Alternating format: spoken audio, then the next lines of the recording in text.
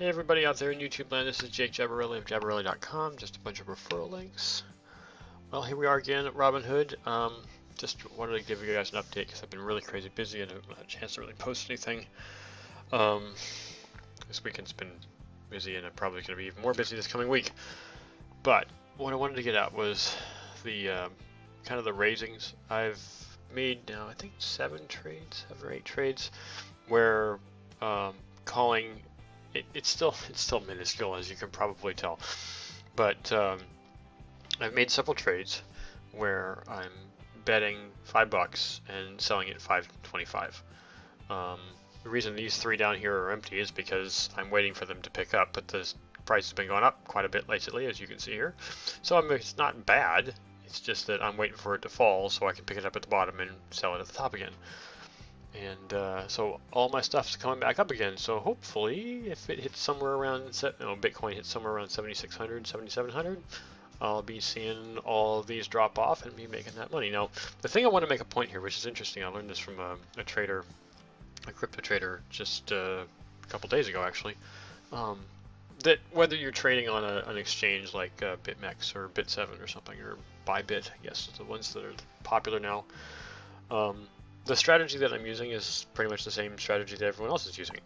It's get a certain amount of money, $5 or whatever you can do. I guess with the other trades you're talking about a lot more money, let's say $500 or something. But regardless of what it is, set a price.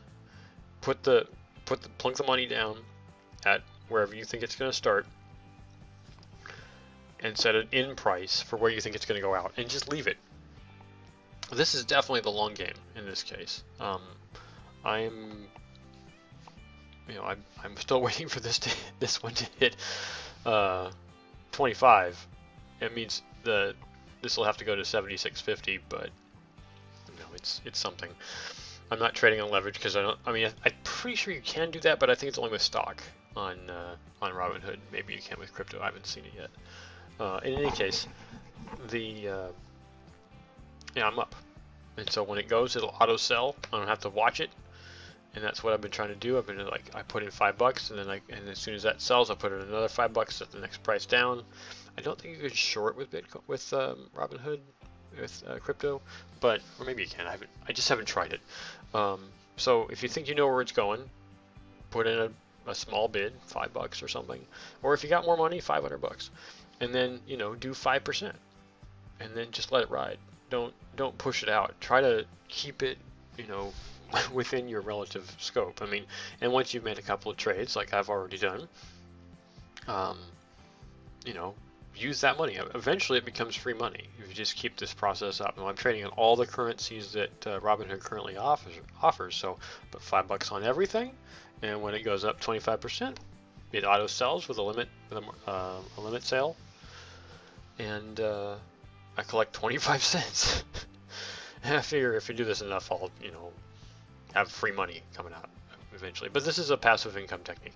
It's not a get rich quick, that's for sure, but it is still a passive income technique. Anyways, this is supposed to be a short post, so I just want everybody to know I'm still working here, but I've been really busy, and hopefully I can get back and post more videos. Thanks for subscribing. I really appreciate a thumbs up if you like what I've been doing. Apparently they tell me that if you do that, it promotes my page, and I really appreciate the subs I have so far, and the advice I've gotten from the people who've commented on my videos. Thank you very much. So I guess I'll talk to you all later.